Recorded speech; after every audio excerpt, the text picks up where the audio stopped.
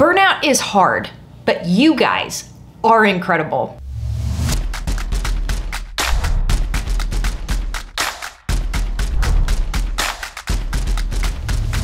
Today is the first video in a new series called Recovering from Burnout. I am completely and totally and utterly overwhelmed with the response to my recent video opening up about how I've been feeling lately and how I've been struggling with burnout.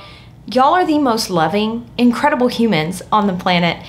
In that video, I said that I would be interested in sharing more of my life with you, and here we go. This is an attempt. I was not very good at filming hair videos when I first started, and I got it down to an absolute science where I could really well communicate information about the hairs. But then I started trying to film other things and realized that, wow, people who make really beautiful, aesthetically pleasing vlogs, that is a skill. That is an art form. So here's my first attempt at bringing you guys along with me while I work to recover from burnout. I did what I always do. I Googled it, how to recover from burnout. Honestly, probably should go see a professional about this, but everything I found and read says basically to just slow down, do the things you really enjoy.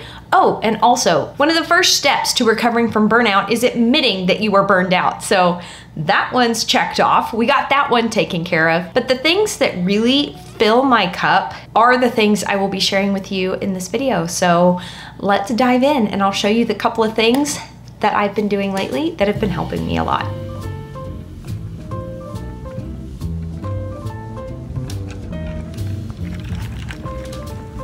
All right, I am here at the gym, and I may or may not be sitting in my car right now, avoiding going in. I know that once I get in there and start the workout, I will feel better, but there is always that moment sitting in your car before you walk into the gym where you're like, do I really want to do this today? And the answer is always no. No, I don't want to go do this.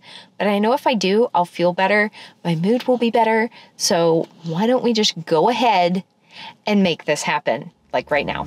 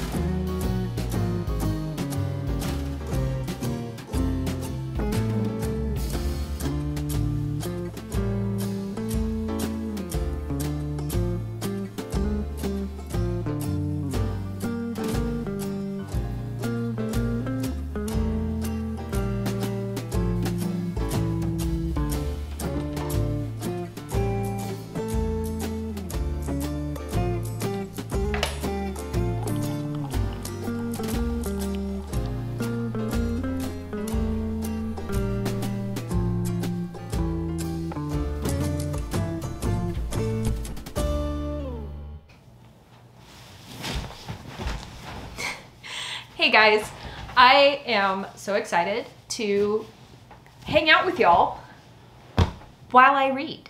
Right now, I have one kiddo napping and one kiddo resting, and that means that I snag a couple of minutes with the current book that I'm reading. Right now, I am reading the second book in a series, Daughter of the Pirate King.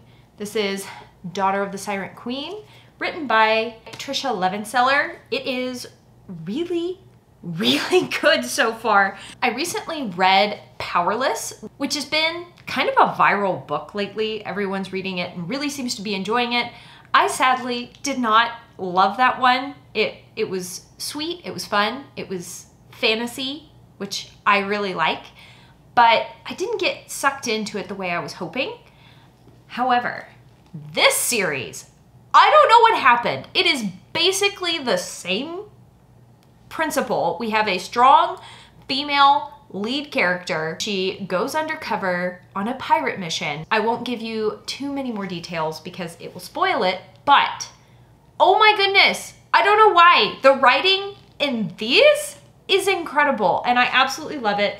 Everything, even though this is a fantasy book, everything feels incredibly believable to me. I'm thoroughly enjoying my time with the daughter of the Pirate King and daughter of the Siren Queen. I may or may not have kind of sort of been in a book slump before starting this series, and this series is single-handedly pulling me out of my reading slump, my book slump. Is it a book slump or a reading slump? I don't know, but anyway, let's get cozy and let's read for a minute together.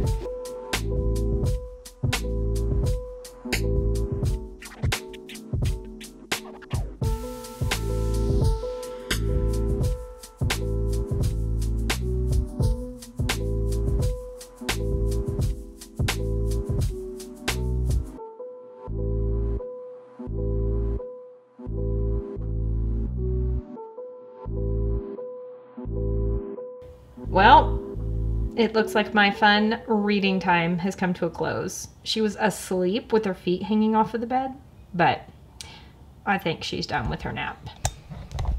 Well, it was fun while it lasted. I put on a sweatshirt because I got cold. Why, hello again. Wow, it is dark. It is, in fact, much later in the day. I did, in fact, get more time to read today. The youngest kiddo has gone to bed. The older kiddo is entertaining themselves, and I am stealing a few more moments with my book. It has actually been quite lovely and quite restful, which I am grateful for. Something I noticed is that my phone is quite addictive, and I don't like that. I find that when I'm reading and I allow myself to get fully lost in a book, I'm a lot calmer, my mind slows down, and I'm happier. And there's another conundrum. What I'm trying to say is I've spent too much time looking at my phone today, but I'm also like scared to pick up this book and read it because I don't want it to end. I'm in that weird place where I know I'm looking at my phone way too much and feeling quite addicted to my phone, and I don't like that, but also I don't want to read this book right now because then it'll be over and I'm enjoying it that much. Does anybody else do that? Anyway, just thought we'd check in again. I'm that far through. Honestly, I should have read way more. I'm on page 129 and there are 338 pages total. So definitely less than halfway through, but I'm dragging my feet because I'm enjoying this. Like everything about this book, I am enjoying. That hasn't happened in a while. This is probably gonna be a 5-star read for me, but I'm dragging my feet on reading it because I don't want it to end. I'm gonna go back to reading now. Let's do this. I finished Daughter of the Siren Queen. You know what? I love the book rating system. The first one, which was Daughter of the Pirate King, 5 stars. Loved it. That was a fun time. Great ride, good story. I really related to the main character. And in this one, it didn't hit. It didn't hit quite like the first book. It was probably about a 3 stars. I was really excited to dive into this and voraciously consume it. And I was really also at the same time trying to read it slowly because I was enjoying it. But I had this feeling that it wasn't going, I don't know. I just had this weird feeling as I was reading it. So I was like really taking my time with it because I didn't want it to end. There was something that happened about halfway through the book that just really kind of icked me out. And it's a personal thing. I see where she was going with it. It bummed me out for the rest of the book. So I was really sad about that. Turned that to a 3 stars. All right, let's talk about this one. If I was a really good booktuber, I would vlog my entire experience reading this series because it's so famous.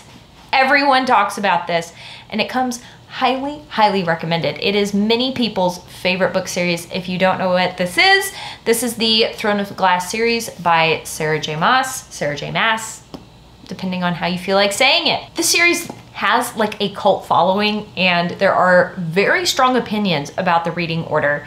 I started with Assassin's Blade, and I read like the first short story in it, got through that, and just felt really confused. So I thought, okay, perhaps starting with Assassin's Blade is not the reading order that's going to best suit me. So then I went on to Throne of Glass, and oh my goodness, y'all are gonna come for me, but Throne of Glass put me in a reading slump. I did not connect with the main character. I'll just say that the first time I read Throne of Glass, it was a 2 stars, maybe a 1.5. I shared those sentiments on Instagram, and people told me that the series gets so much better, that yes, the first book is really hard to get through. So we're on to the next book. I finally got through Throne of Glass, took a break from the series for a little bit, read Powerless, didn't love Powerless, read Daughter of the Pirate King, loved it, read Daughter of the Siren Queen, felt medium about it, and so now I feel ready to go back into the Sarah J. Maas universe and hang out with Selena some more and see where it goes, because apparently the series does get a lot better. Also, can we just appreciate that my adorable dog, who likes to roll in mud, that I have to give frequent baths to because of how disgustingly dirty he gets, also ate my book. Thankfully, he just barely sampled the corners, and I can still read the book itself. Like, he didn't get any of the text, so we're good there. This isn't the first book that he's done this to. He also ate up my Shadow and Bone book. Also, I liked the Shadow and Bone series quite a lot. So anyway, now I'm going to dive into this for a little bit. There you have it. That's what I've been doing. That's really been helping me feel better. Honestly, I didn't realize just how burnt out I was until I was really honest with you guys and shared about what was going on with me. And it's really your guys' overwhelming support that has made me feel like I have permission to do these kinds of videos. I know it was a little disjointed, but I'm trying here, okay? I will get better with my storytelling when it comes to these kinds of videos. As always, thank you so much for hanging out with me in today's video, and I cannot wait to see you in the next one. Bye!